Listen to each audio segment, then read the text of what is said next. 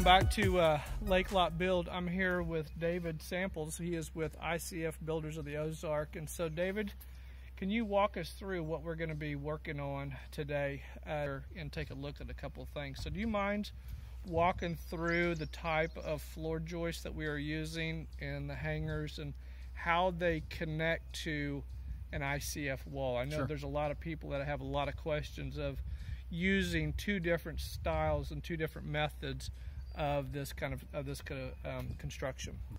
I'm going to turn around here so you can walk us through what you're looking at. You know, we just got the light deck poured last week. Yeah. And I think you've posted on that now. And so today we are starting on the web joists for the wood floor that we'll have over this area. And so we have 16-inch LVLs that we embed into the ICF before we pour. Okay. You can edit in what it looks like on the outside, so that they can see how we cut holes in the ICF and then anchor the anchor bolts in when we pour. But we do that. We put the LVLs in, so it helps to keep the walls straight, and then gives a permanent place to attach the joist hangers and then to put the joists into. So these are engineered web joists. The good thing about this web joist is it's made custom just for this particular house, and we can tell how much deflection it has, how much weight it's going to hold, how much dead load and weight and live load it's going to take to make any movement in the floors. So if you were going to have a particular kind of tile or something, you could engineer the amount of deflection that you're going to have so that it wouldn't crack your tile.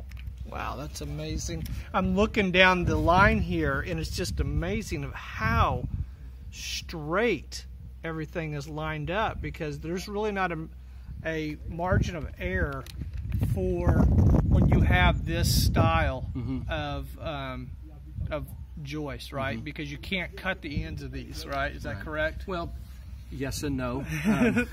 If you made a mistake in your measurements, you can cut the end, but you have to get it what they call a field fix. You have to get that engineered by the manufacturer. Okay. And they will come back in and you say, well, I had to cut off 6 inches of this, and for whatever reason. And they will give you a fix. Usually it involves adding a lot of Advantech on both sides, nailing and screwing on both sides, or gluing sometimes on both sides, so that it maintains the strength that it was designed to hold in the first place. Sure. So it's not the end of the world if you have to cut something, if there was a mistake made or a change that needs to be made, but it is something that does have to be engineered and have the stamp put on it, especially if you're dealing in a county that has building codes, because the building inspectors will come through and see that that is not the way that it was designed, and they have to see that the engineer has stamped it. It has to have its stamp on it to make sure that it's been looked at. Right. Well, the good thing is on our job, it looks like they are all dead on. I'm looking down here, and there is just ever so slight difference between joist to joist. Like, I mean, it is just perfect. And if you'll notice the joist hangers on the bottom, how wide they are. Yeah, we'll scoot down here. So that it doesn't have to be just exactly, you know, the measurement. You have to allow a little bit of space for wood to expand and contract, because regardless of how old the wood is, how many times it's been in a kiln to dry, it is going to expand and contract for the rest of time.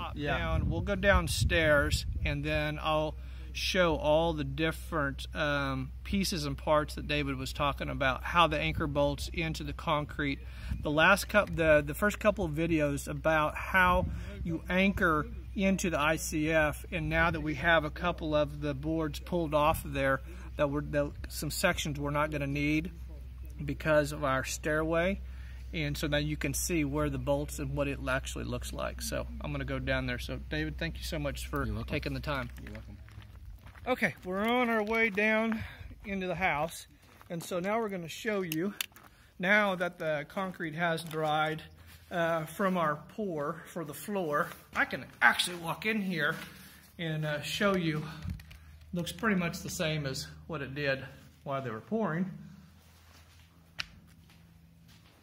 Walk around here, show some of the bracing, and I believe we are maybe 2 weeks away from being able to pull these down, which is nice, because once we pour this I say pour, once we get this next floor done, we'll start on the walls, and we're going to need all this wood for all our bracing. The nice thing is that we'll use this wood probably 3 to 4 times on the different pours before we use it in our interior walls that are being here. So let's walk in here. I'll walk you through how the wood connects to the actual concrete. Let me put my hat down here real quick.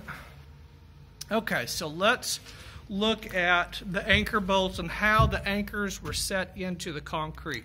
So what happened is they cut out the hole, and then that allowed the concrete to be, when it was poured, to slide up there. And then that anchor bolt, 20-cent anchor bolt, is, I want to say, like 8 or 10 inches long, maybe 8 inches. So it goes back in there into the center.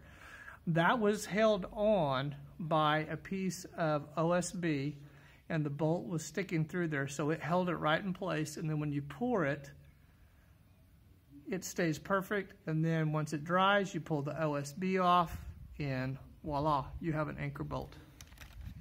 And it is super, super strong. This section that was right here is actually going to fall back here. That was originally where it was, and it's going to be placed right here because of our stair opening. And so we don't quite exactly know where our head height is going to be over in this area. And so we'll pull that loose, we'll use some of it, and then once we figure out exactly how much head height, we'll put that piece on, we'll be able to frame over it, and that will be a vanity that is upstairs in what's a powder room. And then the plumbing for that will actually be this pipe right here. So it'll go up here and then into the floor joist, and we'll be able to connect to all the plumbing there. Over here were all the sleeves that I have, because this wall here had to be concrete because of the light deck that's up on top here, and so this edge had to have a nice structural wall for the edge of that light deck to sit on, and so that had to be a concrete wall. So let's go up here. I'll actually climb up on the ladder, and we'll take a look here. So the joist hangers will hang on the wood just like regular wood framing. The web joists are really, really strong, and what it allows is that if you have ductwork, you can use the ductwork and go right through there. You don't have to cut any holes or weaken. If it's a wood eye joist, if you cut a hole in it, that hole has to be centered, can't be too close to the edge, and it can only be a certain diameter, or you weaken the structure. Wait for that, for UPS guy to go by. There we go. So it will weaken that. So these are much stronger, and they have the openings already done. So if you have, let's say you have some wire that needs to go into that corner, you can literally just go zip it through all of those. Makes it really easy. I strongly recommend, if you want to have your floor joist, do it like this, because on the back end, when you have to put all your mechanical, electrical, plumbing, it's much easier to see through these than to cut each hole for each one of these. Over here is our rim joist, and I just showed you how the anchors come through. And so after this part, it is just typical wood framing. You drill the holes, set your anchors and our joist hangers. And so what they've done is they'll start with 2 screws to hold that, and then they'll drop it in like these. And then once that's done, they'll come back and use the nail gun that has the special nail gun that'll set the nails here and set the nails here, which will go actually into the side of each one of these boards. I have chosen to have a 9-foot ceiling in my basement, and the reason I've done that is Our basement is a walkout basement, and you can see that we'll have a view of the lake from here, but I didn't want the basement to feel cramped.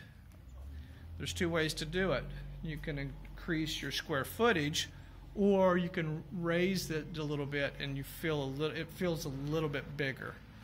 And so with this, I have a little bit more headspace from the top of my window to my ceiling.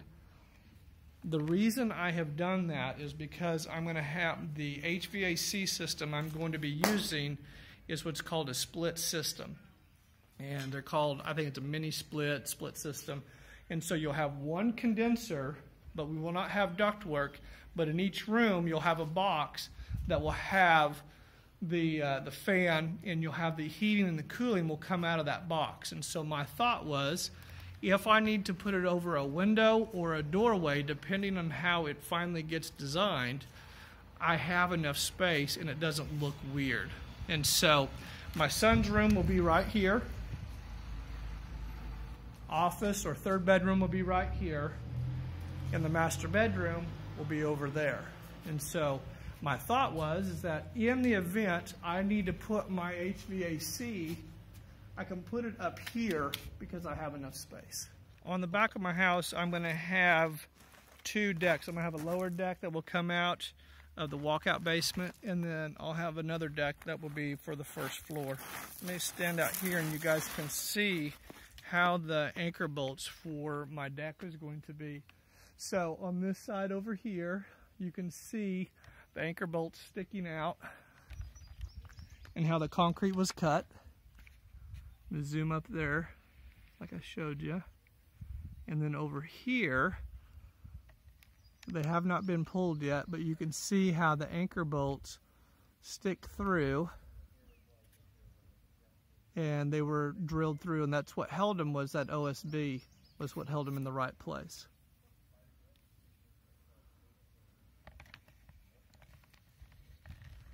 And it's really getting exciting. The workers that we have today, the framers, are top notch. It is so neat to watch them.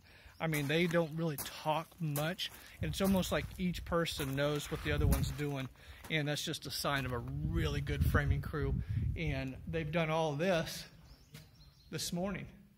So I have a feeling we have 1, 2, 3, 4, have 5 more joists to put in. After that, they'll start putting the deck on. They might be done today, so they might do this all in one day. I'm going to go over a little bit about the wood framing connecting to the Fox block. And so I'm going to turn around here. And in the Fox block is the plastic that has the connector that goes to the other side. And that is what you screw into. And I'll go down here a little bit lower. So for each one of them, there is a piece of plastic that is in here that you can connect to, that you screw into. And the tensile strength of the pull from it is actually a little bit better than a 2x4. I'm going to try to walk underneath here and see if we can find you where this occurs. This one has the piece on there, so I'm not going to show you that. But let's, oh, here we go, right here. Okay, so we have a landing here, and so what we have is the joist, or the rim joist that's going across, that's connected to our wall. And you can see where it says Fox block right here. And you literally just screw it right into it. The nice thing is they are every 8 inches and not every 16. So the likelihood of hitting one is a lot better. And these guys did all of this in one day.